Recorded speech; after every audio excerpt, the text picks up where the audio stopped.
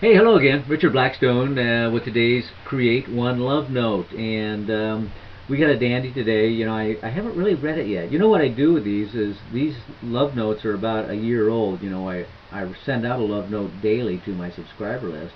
And we started making these videos. I thought, well, we'll take the old love notes and we'll update them with video. And so these are about a year ago. So every time I read them, I go, oh, wow, that's good. And I kind of made it a deal where I don't read them before I do the video. And it really is exciting to me to do it that way. Then I can like see it again and react to it in a positive manner. Okay, so today's love note says, you are in the process of positive change. Now, already a good start, right? You are unfolding in fulfilling ways, and only good can come to you. Do we have to stop here? No, there's more.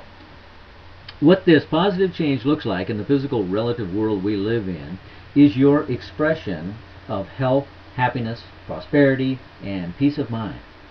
Think of yourself in awesome physical health. Always be happy. Know beyond a shadow of a doubt that you are surrounded by prosperity. We live in an abundant universe. Maintain a peace of mind that comes from your deep understanding of the spiritual nature of your being. Whoa! That's good. That's a powerful love note because it just kind of runs the gamut of what we're up here playing with. We're playing in a universe that is filled with abundance, health, and harmony. That's the nature of the game we're playing. And as long as you tap into the flow of what is natural, the abundance, health, and harmony that flows through us constantly, then you will reap those rewards, those consequences.